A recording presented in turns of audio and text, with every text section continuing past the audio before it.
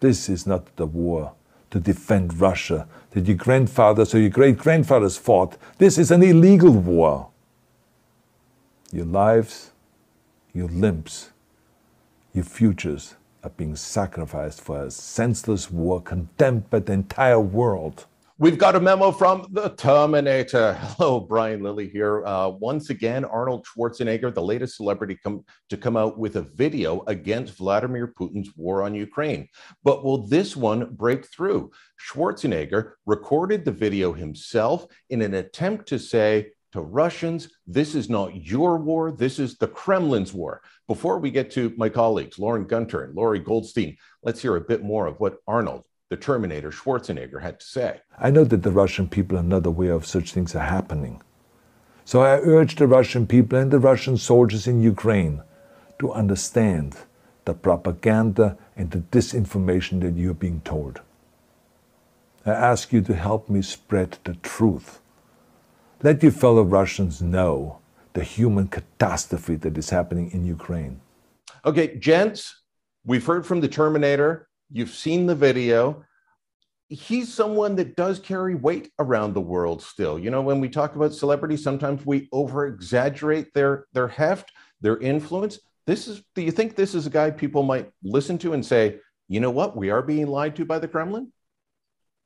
Yeah, absolutely, I do. And you know, it's come out that Schwarzenegger is one of the few people that Putin follows on social media. So this has got to be a real slam. Like, you know, I think part of the problem here has always been that Putin is delusional about the number of Nazis in Ukraine, about how much of a threat NATO is to Soviet or Russian security if they move and allow Ukraine as a member. So, yeah, I think this does have an impact. And it is a very I mean, they talk about Arnie did this himself. First of all, there's more than one camera angle, so he had to have help. But he is so professional. Like, there are no hiccups. There's no stumbling over words. He reads his script as though it was just natural conversation. And I was really impressed by it. So, yeah, I think it'll have an impact. Laurie, what's your take on this, on the Terminator's attempt to terminate the war? I thought it was, as video, it was brilliant. If it was the enemy, we would call it propaganda. It's so well done. And what he does is that he appeals to the better nature of Russians. He starts out with a personal anecdote, his closeness to a famous Russian weightlifter, goes into his opposing his father in terms of what happened in the Second World War, where his father served with the Nazis and was, I guess, heard at Leningrad, and said that talked about the suffering of the Russian people. So he has that credibility. And then he talks about the protesters having the true heart of the Russian people. You have been arrested, you have been jailed, and you have been beaten. You are my new heroes.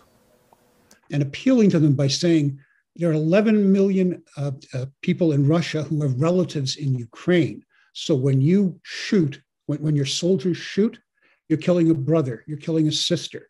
So every bullet you shoot a brother or a sister.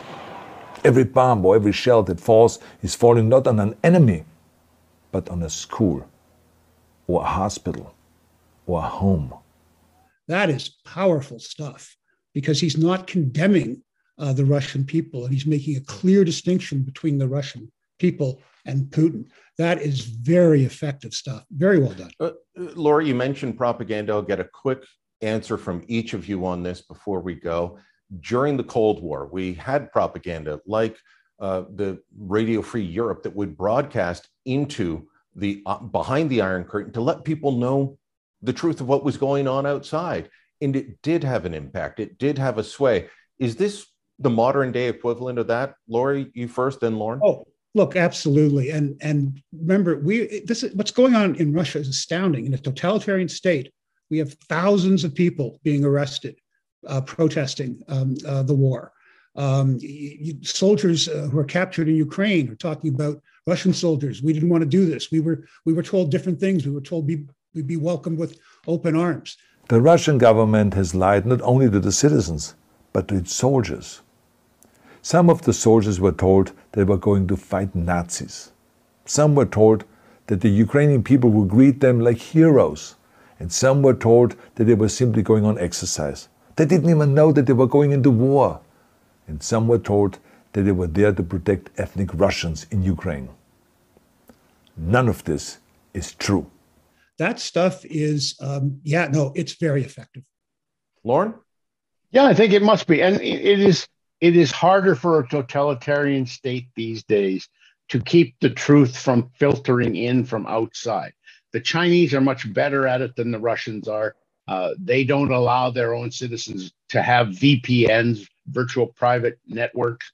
And so they can't get around, Chinese citizens can't get around the state censorship, but Russians have figured out that they can do this. And I thought one of the most brilliant things that I'd heard from the Ukrainians and the Russians who are trying to get the truth into Russia was the Russian government had closed down a lot of the most popular websites and social media platforms.